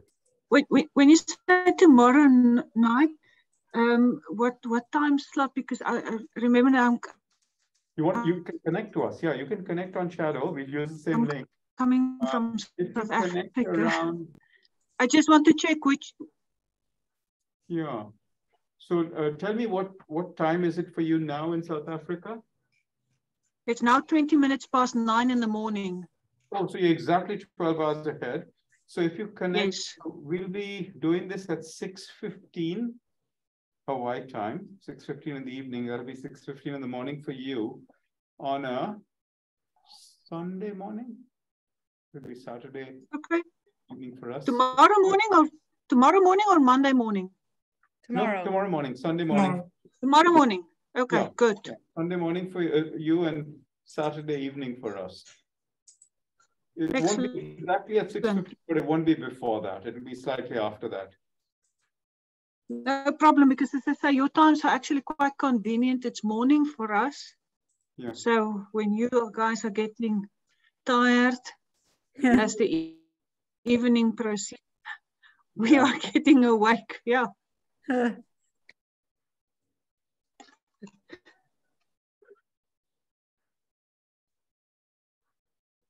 Are we doing on the exposures on this one? Is it? We're on the 3rd exposure for this mask. We'll align another one and then go off to Burger King. Yay. Yeah, I've highlighted the next target, so we'll align it when this is done. We're going to do another mask alignment. So Aparajita, one of the pods crashed for me in a strange way where it said container not recognized or something like that. So I'm just rerunning that pod again. Okay. And I just tried running a job with A0_1, the one we discussed yesterday. Mm-hmm. And I tried using the second configuration because we agreed that one looks right. But yeah, it failed. I think because Pipet can't recognize the file type, or rather the the frame type for the calibration frames, because some of the calibration frames were labeled none in the Pipet configuration file, if you remember. I told you one way to fix that is go into the .pipet file and directly edit it so that arc comma tilt, just copy that from a working Pipet file. I found that works. Okay. Basically, it overrides the information. It couldn't, I'm not surprised. The headers were not well populated in the early days. They were figuring this out. And Pipet didn't exist and they were using different software. Yeah. So I found that if you go to a working calibration file, you'll see it says arc comma tilt, something like that. Mm-hmm. And the plots say something different about, what does it say? You know what I mean? If you go to a file, just copy that over, replace the none with that. I found that one of my science images was marked none and wasn't being used and would crash. When I changed that to science, it started to work. Okay, let's see.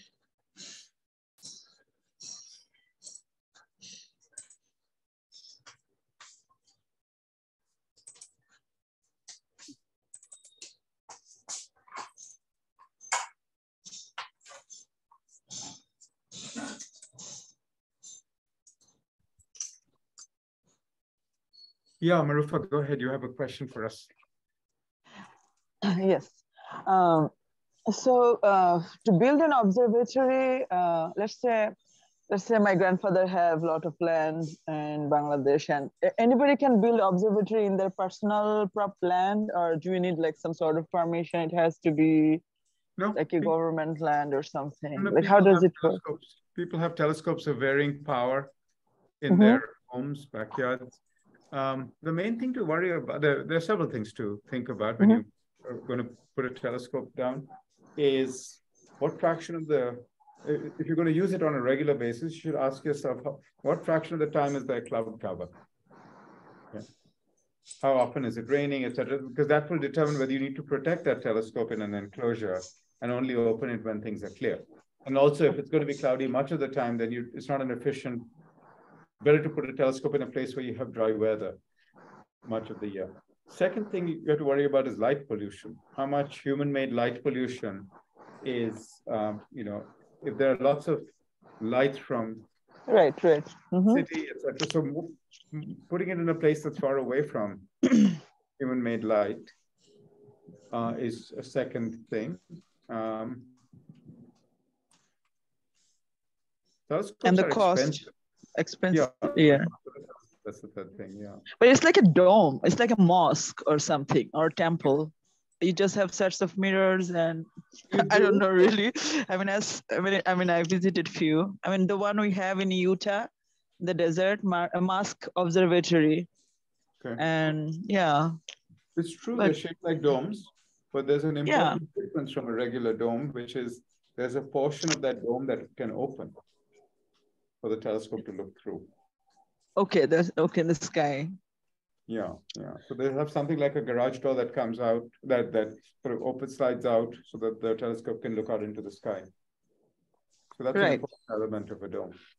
But yeah, you're right. The dome is used to protect it from the weather elements. Yeah, and since Raja mentioned, you can, and you also mentioned that you can just put up an observatory in your private land. Some people do that, and they don't always have that dome. I've seen very, normal structures like sheds. Some astrophotographers use that. And they don't have huge telescopes, like Keck. They're probably like maybe this big. And there are powerful telescopes which can be small in size, but they're still powerful just because of, how the optics are set up. But yeah, I mean, building an observatory is not unfeasible. Lots of astrophotographers do that. I mean, I'm not an astrophotographer. Well, I'm sorry to interrupt you. I'm not an astrophotographer, but we have telescopes because I work for a society. However, an astronomical society, board members have telescopes. We set up star parties. You can just leave it, but the only problem is like opening the sky, like as Raja mentioned, like how you going to see the sky. That's the view. Thank you all.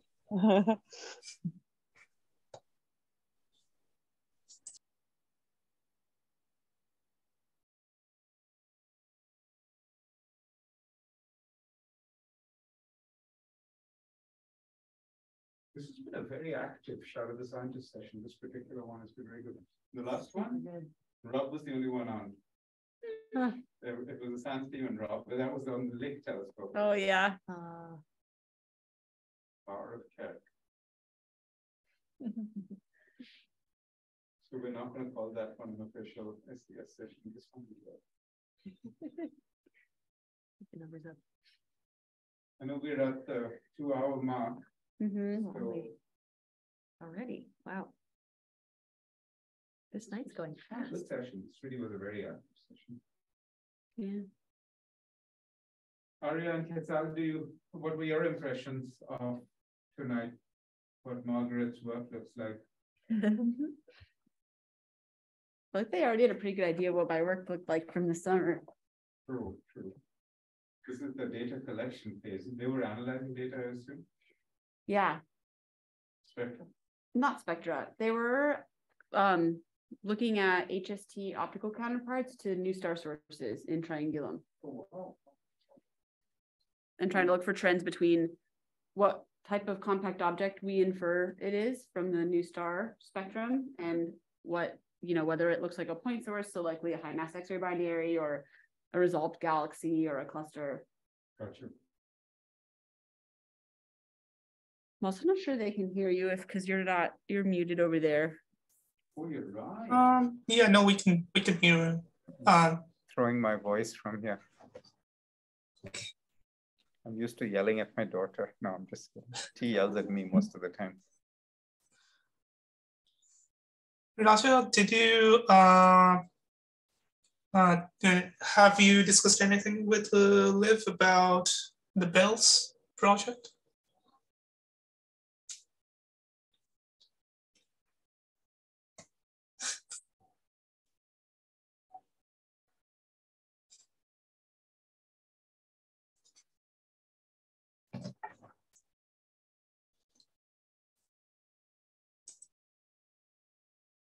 Unmute here. So what happened was Liv and I traveled together from San Francisco to Kona. And while we were waiting for the plane, I dug up some of my old emails. We found John's email. I forwarded him that email. I haven't heard back from him. But it looks like Monica discovered this, that 4 of the 6 stars we identified are previously known Wolf-Rayet stars in M33. So these Wolf-Rayet stars are massive stars that are undergoing mass loss, right? But at the same time, John didn't look at our spectrum and say these are Wolf-Rayet stars. So it's possible that whatever spectrum was used to identify Wolf-Rayet stars failed to notice these, but more likely, there's been some evolution, time evolution. And that spectrum was taken in 2018, the ones on which the 6 Bells stars were found. Bell stands for Broad Emission Line Luminous Sources, in case you're wondering. So last night is that Lara had put those stars on an M33 mask. We observed them last night. Number 6, you said? 6. 6 of M33. Right? So we got it 4 years later, 4 years after our discovery of these stars. We've gotten another spectrum that we haven't analyzed yet, but I'll run Pipette on them soon. So we should have a time-based time. That might be an interesting thing to see if it's changed in these 4 years, and also whether it's changed between we think the Wolf-Rayet discovery would have been a spectroscopic discovery. People would have had to have taken a spectrum. So it would be interesting to compare the discovery spectrum to our 2018 spectrum to our 2022 spectrum. So let's see what John says. We're also waiting to hear back from him. But since I dropped the ball for literally 2 years, I have to give him I have to display some grace and give him some time to respond. So we'll see what he says. But I'm happy that I was able to dig up that old email thread.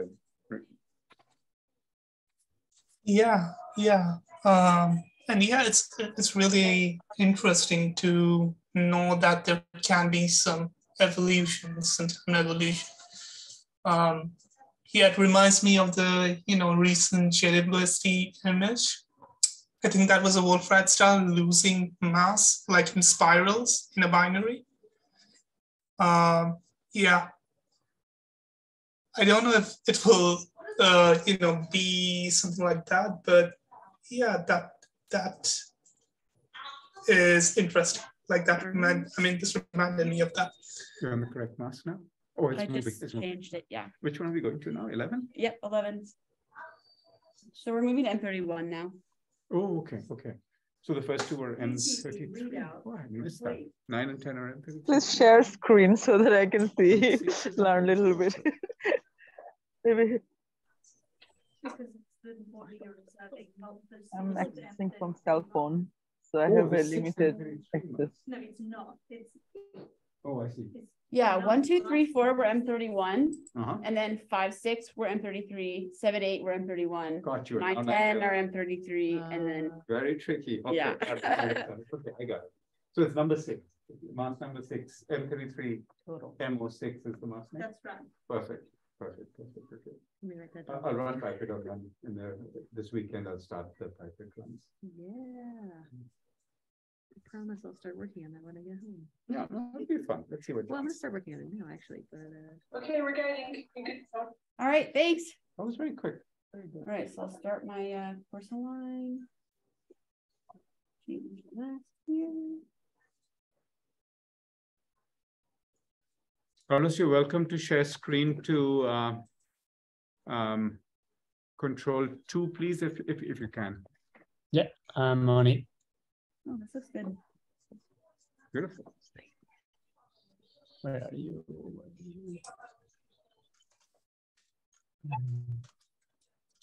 Okay, here we go. Beautiful. Shane. Well-oiled machine. This is very quick. I was like watching the numbers count down so we could make that right. It's so funny because I feel like it's such a hurry up and wait, you know, but you don't want to waste any seconds in between the masks. You kind of like have to sit around, but you really have to be paying attention to exactly Stuff, what's going on. We had these 2 full nights in September. We observed no fewer than 9 masks on one of the nights. Wow. Well, it was a full night. Right. Still. 9 and 8, I think, are the 2 nights. So a lot of switching. When you do a full night, do you just sleep all day? But you know me. One night. Not you, but someone else one might. Yeah. No, usually you're done by around 5-something a.m. So it's not particularly, you know, but Sounds awful. Yeah. But let's see, we started at 6, right? So you sort of end at 6. It's symmetric matter. So end at about 6. Yeah. Do not get up at maybe 10 or 11. Yeah. Keep you refreshed, ready to take on the day. You're one of those people who requires no sleep. Too bad. Little. Oh, that's good. Yeah, it doesn't look like it's missing it for any of our stars, so I'm going to send moves and retake. Yeah, that looks good. And the seeing continues to be good. That looks nice and sharp. Can't believe our luck. I know. I feel like we've really been getting a fake out from the weather. Yeah. Sometimes, you know, having clouds stabilize the atmosphere. Yeah, that's yeah. I've always heard that. Yeah. Makes sense to me. I'd buy that if you sold it to me. Oh, good. Aparajita, so you edited the configuration file and Pipet picked up the car. That's good. Yeah. And you have to edit the .pipet file, right? Yeah, that's right. And are you also I was making 2 edits to the .pipet file. These were in my notes. One of them was putting in those parameters to say, turn off spectroscopic flexure correction. Yep. Other one is to move it to the observer, not heliocentric, and then changing the raw to /temp/raw. Yeah, that's right. And there has to be 3 slashes there, and you change the path. If you miss any one of the slashes, it doesn't pick up the correct files. So it has to be /tmp/raw data/ that gave me some trouble yesterday. Still a bit off. Whoa, that's whack. With star 3. I mean, it's finding the center of that, but there's 2 peaks. Should I just X that one out? You should X that one. I'm finding the wrong peak. Okay. That's super weird. And that actually removes the rotation, which is good. But I think I should still do another one more. And there's, just remember to, 3. Check 3. Yeah, 3 just has probably a neighboring star. Yeah.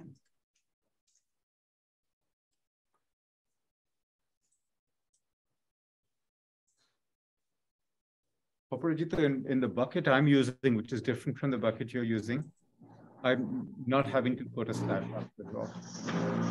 Oh, wow.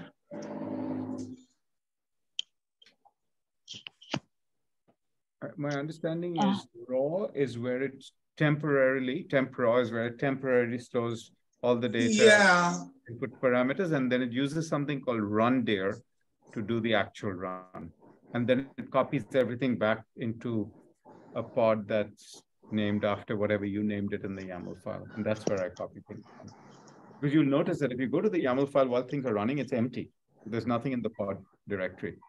It's only after it finishes that the last step, it copies everything over. It's actually, if you look at the YAML file, it's in there. It shows you that after it does the pipet run, it copies things. Yeah.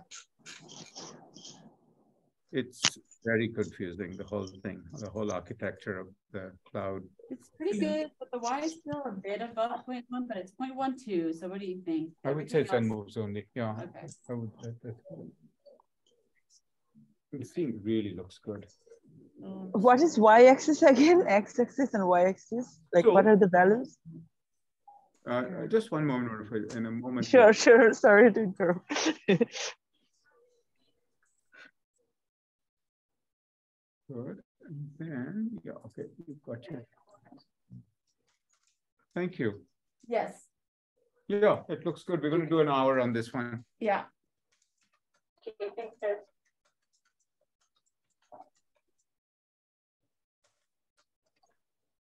Right.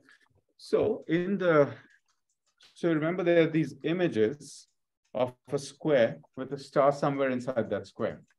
So in the first plot, the X plot, what it does is it collapses all of the Y information. That means it adds all the rows together. Yeah. And it plots intensity as a function of X coordinate. So if the star is centered in X, that peak should be in the middle of that graph. Yeah, so here's the X. So it's basically saying if you drew like a line straight across here, and you said how bright is it at each point on that line, that's what that chart was saying for the X. That's why it had like that kind of peak in the middle, and then it dipped off at the side. Because as you approach from the side, it's not very bright, and then it gets brighter, it's brightest in the middle, and then it drops off as well. And then the Y is the same thing, just cut a vertical line through the circle. And I don't remember if it does a cut or if it collapses all of the information in the box. I think I seem to remember it collapses. Carlos, do you? That makes more sense, probably. For the Carlos, for final line, what is the algorithm? It collapses in X and in Y. Because that makes sense. It's like a center of mass. If it was just a cut, it might not intersect. Exactly. That's the downside. I mean, upside is high signal to noise, but greater chances of contamination by a companion. In fact, in this one, it actually found the star, the correct star in number 3. I bet if you remove add back the bad star, it's not going to change anything here, but if you add back the bad star, I bet it won't change the thing very much. No. I think it's 0.01 that are an X. Yeah, because it found the star. Yeah. The last time it found the other peak. Last time it found the other peak. That's why it was important to remove that time. It's still doing that. Going across. Yeah. Yeah. Hopefully, next iteration. Cool. Close. We could share this screen and explain what it's doing. Yeah. Control 0, Carlos, please. We were going to show FCS. And although it is well past our time, so we should. Oh, that's true, actually. No, we should do this. Let's do this and then we'll call it a day. Okay, Control 0 is what you want. Thank you. Oh yeah. Well, you'll probably be able to explain it better than I will. But Control 0. Where are you?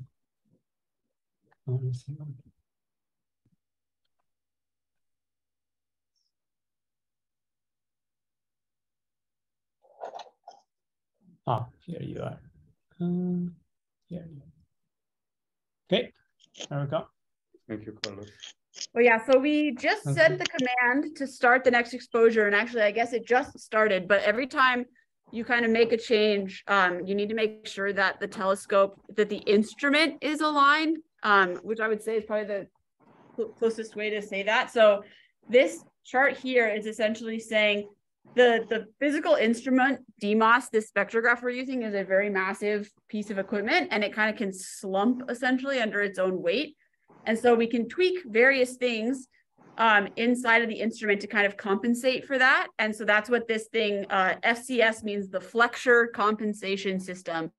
So we have to make sure every time we move it to a new target that we kind of adjust for that. And so we basically want this green square to be inside of this magenta square, and the red points indicate kind of like every time it makes an adjustment, and then it kind of sees where it is and it makes another adjustment. So we had to wait essentially you could see it started out over here, and then it made an adjustment, which was an overcompensation, and it went here, and then it kind of came back to middle, and then finally kind of came back right to the origin, which is where we want it to be. And then after it finished that, then it started the exposures. So you can see down on the bottom left here, you see progress, and then it says 90, 92, 93. That's how many seconds it's been exposing the image. And then this is just a progress bar. So it's basically we're 8% through this 20-minute exposure that we're taking right now. Wow, that's awesome. Thank you. You explained it so beautifully. Oh, I'm impressed. I've been learning a lot. This is actually, this observing program is my first time using this telescope. So I've had to really be learning a lot of stuff on the fly, and it's been great. Raja and Lara are both really experienced working with ground-based telescopes, because I've often done a lot of work with space telescopes where you don't actually get your hands on things quite in the same way. So it's really cool. There's a lot to learn.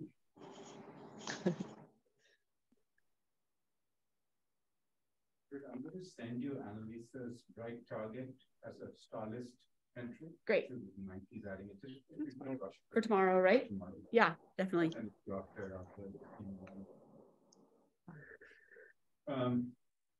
going to stop the recording of tonight's session, Annalisa will try to get a spectrum again around 6:15 in the morning your time. It was a lifesaver that you were able to go in there and share your screen. That was actually very, very yeah.